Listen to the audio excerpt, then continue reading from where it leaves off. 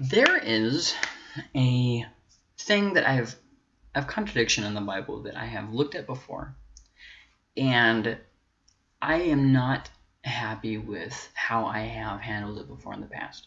So I would like to spend just a few minutes and looking at it again. And the contradiction is this: is God's anger forever or not? What's the situation there? So in some parts of the Bible it says that God's anger is not forever. And then in other parts it says that it is forever. So let's look at the part that says that it is forever. Jeremiah 17:4. And I think that part of the problem comes in translation.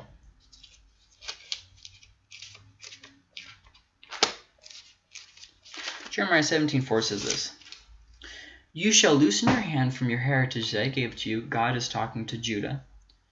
"And I will make you serve your enemies in a land that you do not know, for in my anger a fire is kindled that shall burn forever." Now, some translations don't say say that my anger is kindled forever. If you look at the ESV, it shows the distinction of translations.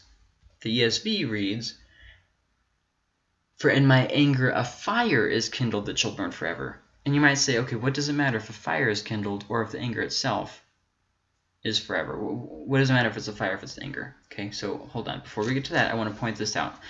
God's anger is eternal for those who don't repent. For instance, the people who don't accept him and go to hell. That would be a good example of his anger not ceasing.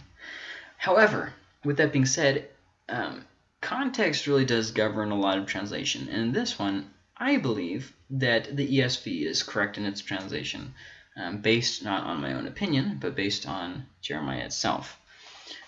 It's not the anger that burns forever, it's the fire that burns forever. And you might say, what? How can a fire burn forever? In the book of Jude, it actually talks about this, how a fire that burns forever against Sodom and Gomorrah. Now, we know that Sodom and Gomorrah still aren't still burning. We know that. And we know that they don't exist anymore.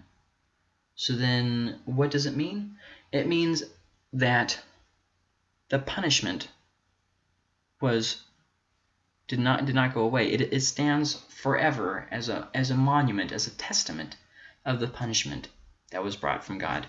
And so if you look at Jeremiah 17:4 like that, "You shall loosen your hand from your heritage that I gave to you, and I will make you serve your enemies in a land that you do not know. For in my anger a fire is kindled that shall burn forever." That actually fits more than saying his anger is forever. And then he says in verse 5, "Thus says the Lord, curses the man who trusts in man and makes flesh his strength, whose heart turns away from the Lord. He is like a shrub." And he goes on talking about that, and I don't want to get carried away here, but the point being there, he's talking about, I have given you patience and I've given you time, and now you've continued to do the wrong thing, so now I'm bringing up by a punishment that will always be a reminder and a testament to you of your sin. And that's exactly what happened. In Israel as a nation never once returned nationally to idol worship. This broke it from them. It was to them kind of like a terrifying thing of their history. So that is actually what did happen. But then also I want to mention this just because sometimes people don't understand, and I'll come back and let me just get to this. Words don't always mean what they are translated as, and sometimes the same word can mean vastly different things. That might be complicated, but that's the way ancient languages work. I'm not just talking about the Bible, I'm talking about ancient languages in general. And even sometimes modern languages, that's just how they work. But words don't always mean what they are translated as. Sometimes we mistranslate things. And you have to, well, so how do you even know then? You know by going back to the original language and not taking the translation as the original. Hebrew, and here's another idea that I want to kind of throw at you. Hebrew is not as precise as modern English. They just didn't have the same words.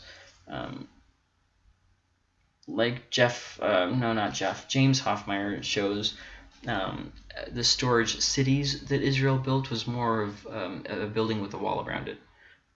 It's, they just had a different whole concept for their language. People thought different. So now, why do I think that that is the correct way of translating this? Well, first off, the obvious point that if you try and translate it the other way, that it's not going to fit in the book of Jeremiah or the Bible as a whole. And then second off, because then it teaches something that's not true.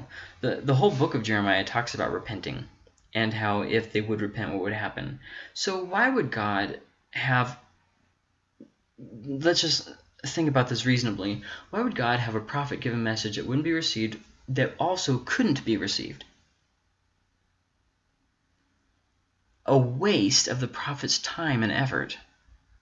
Not just in result, but in actuality, in reality. It was something that they could not do. God would have been setting them up for failure. See what I mean? If his anger did burn forever. But if you look at the context itself, it's very clear that he's saying, I'm bringing by a punishment. I am not abandoning you forever, even in the book itself and the rest of the book of Jeremiah. If we were just to include just the writings of Jeremiah, it's very obvious that God is not talking about an eternal anger against them that is for forever. And even in the New Testament, they didn't take this as this. Paul said, is Israel cast off forever? By no means. He's very clearly talking about the way that there's going to be a punishment that happens. And that punishment is brought about because of this. In my anger, a fire is kindled. I am angry. Because of that anger, a fire is kindled. A punishment is coming that will be for forever. And it was forever. I mean, oh boy, just the problems. Just the problems. But anyways, if you study more in there, you can see more about that. But I'm just kind of wasting time at this point. So bye.